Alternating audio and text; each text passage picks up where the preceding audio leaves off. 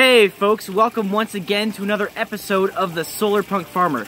Today we are going to talk about fish. Specifically, we are going to talk about how to properly transfer fish from one aquaponic system into another. Now, as an aquaponic farmer, this is something that you should really know how to do.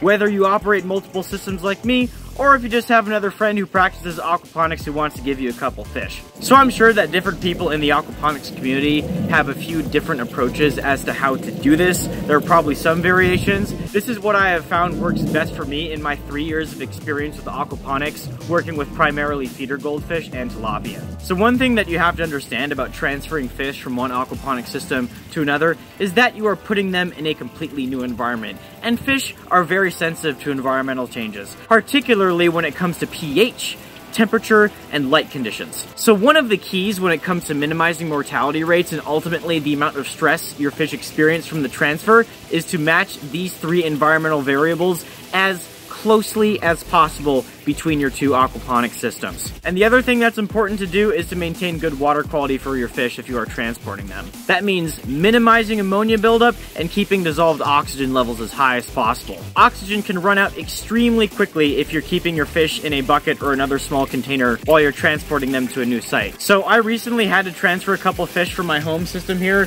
to a client. So full disclosure, I actually did film the footage on 2 separate days. I ended up doing 2 separate transfers, but in terms of water chemistry and other important parameters, not much actually changed in those 2 systems in between those 2 transfers, so it doesn't really matter. Just thought I'd let you guys know because I'll be wearing different clothes and whatnot, you know, so.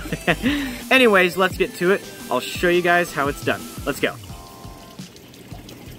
The very first thing that you're going to want to do is match the pH of the donor system to that of the receiving system. A rule of thumb that I like to follow is to get the pH of both systems to within 0.2 of each other. A pH change of 0.2 is barely noticeable for most fish commonly used in aquaponics, and that's exactly what we want if we want to minimize stress. Here I'm using the API test kit. Their low-range pH solution is easy to use and has a pretty good resolution, but it's always better to use a digital meter if you have one. If you need to change the pH of either system, I would only adjust it by 0.2 per day until you reach the target level. My system at home is testing at about 6.8. I recently checked the receiving system and it was testing at about 6.7, so we're set to go. It looks like I don't have to use any of the buffering agents that are on screen. Alright, let's catch us some fish. Make sure that you have clean hands before touching the water in the fish tank, as you don't want to introduce any contaminants into your system. I designed my fish tank to have removable solids lifting outlets, or SLOs, so that fish can be caught more easily. Here you can see me removing them. Fish are very fast and certainly do not like foreign objects entering their home, so they will evade you by hiding inside or around any objects in the fish tank. Being able to remove plumbing components will allow for a quicker and cleaner catch, making the process less stressful for the fish. My tilapia are pretty decent sized, so I like to use a fairly large net of sturdy construction to catch my fish. A net like this should be easy to find online or at your local pond supply store. There are also telescoping nets available if you are working with a bigger fish tank. When it comes to actually using the net, I find that it's easiest to start at the bottom of the tank and sweep the net towards the wall in one fluid motion. It helps to trap the fish against the wall of the tank and then guide them towards the surface with the net before lifting them out of the water. Have a little patience and make sure not to be too aggressive with the net. Minimize contact with the fish's body, as you don't want to wipe off any of their protective slime coat. I would restrict any handling of the fish to through the net, as shown here. After you have caught a fish, gently lower it into your chosen transfer vessel. I prefer to use 5-gallon buckets for small amounts of fish and food-grade 55-gallon drums if I am transporting fish in large numbers. For fish of this size, I would recommend keeping no more than 3 per 5-gallon bucket full of water from your aquaponics system. Figure about 1 to 1.5 pounds of fish for every 5 gallons of water at a maximum, but your requirements may vary depending on the species and the size of the individual fish. If needed, you can always use a larger vessel.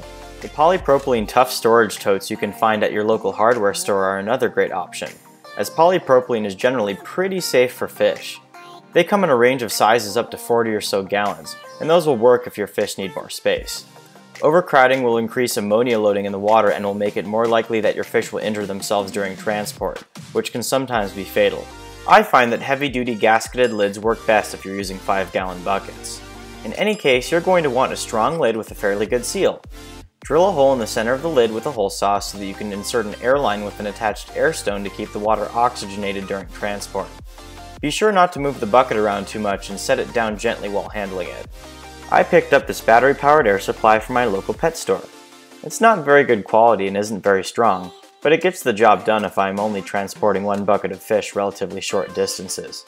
It's better to get an inverter that fits into your vehicle's 12-volt auxiliary power outlet and use it to run an AC-powered air compressor. The clock is now ticking. Ammonia will begin to build up in the water, so it's important that you get them into their new home as quickly as possible. A little longer than a few minutes later. Now that we've made it to the receiving system, it's time to get the fish acclimated. I tested the water off camera just to verify that the pH was within range. In order to best acclimate the fish to the receiving system's water, I recommend dumping out half of the water in the transport bucket and topping it back up with water from the system. Be careful, as you don't want the fish to fall out. After you are done, be sure to replace the bucket lid and air stone to ensure that the fish have enough oxygen and to prevent them from jumping out. Wait about 10 minutes before introducing the fish to the tank. Having 2 buckets on hand will help with the introduction process.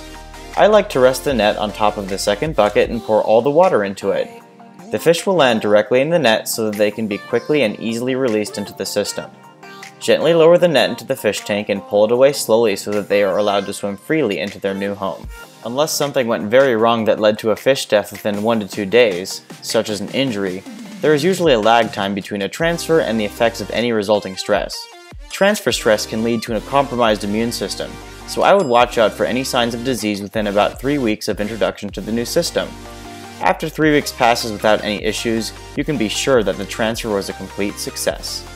Alright everyone, thank you for tuning in to another episode of the Solar Punk Farmer. I have a special announcement to make. So I did receive multiple requests on my strawberry video on how to dose phosphorus in an aquaponic system, and it turns out I actually do have a phosphorus deficiency issue in my aquaponic system because I'm growing so many fruiting crops, and because I'm not dosing the water with phosphoric acid since I'm running an RO system. So I am currently in the process of developing a phosphate dosing regimen for my aquaponic system. I am testing phosphate levels in my aquaponic system every other day to see how quickly it is being removed by the plants so that I know how frequently I need to dose and how much I need to dose with. I'm shooting for a target range of 30 to 40 parts per million of phosphate in my system since I am growing an abundance of fruiting crops and I want to make sure that I can get good yields. So stay tuned for that video. It might take a little bit of time for me to come out with it because it might take me a little bit of trial and error to get things right. Anyways, thank you once again for tuning in to the Solar Punk Farmer. I will see you guys next time.